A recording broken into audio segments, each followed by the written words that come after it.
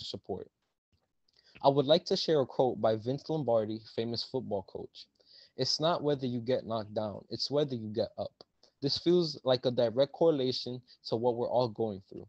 In March, we got knocked down, not just students, but our community.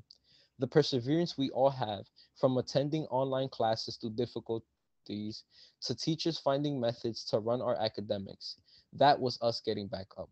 We're still battling the effects of what started in March and is continuing today. However, instead of the pandemic beating us, we are working to beat the pandemic. What we are doing now is continuing to persevere. We all missed life before the pandemic, but we need to focus on what we have. We need to let go of what we expect and make the best of each situation. I remember other times our class came together, from having moments of silence after the Parkland shooting or having long discussions in class after George Floyd was murdered. The best examples of power come from unity. People may not have much power, but when they come together, they can do more than what they could on their own. In bad times like this, coming together can give a community real power. We've cheered on our sports teams as they've won championships and have had field trips that have been memorable and fun.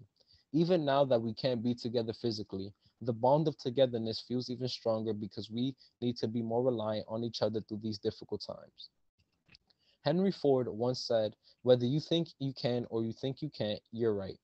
We now all have a choice of how we finish out our senior year. Now is not the time to quit.